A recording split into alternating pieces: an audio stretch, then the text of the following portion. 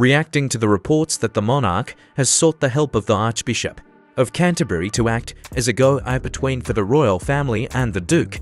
Angela Levins says she does not believe any negotiations between Harry and the firm would take place ahead of coronation. The royal biographer has claimed the Duke of Sussex wants to win in any confrontation with his family. Levin went on saying, "Negotiating to give him good seats right at the front. I think that's terrible. He doesn't deserve it." She added, "The important thing is that Harry can't negotiate. He doesn't want to give. He's not somebody who will say, 'Look, I'm sorry, let's work together on this.' He now feels more confident that he's got the knack for actually dealing with the royal family and he wants to win.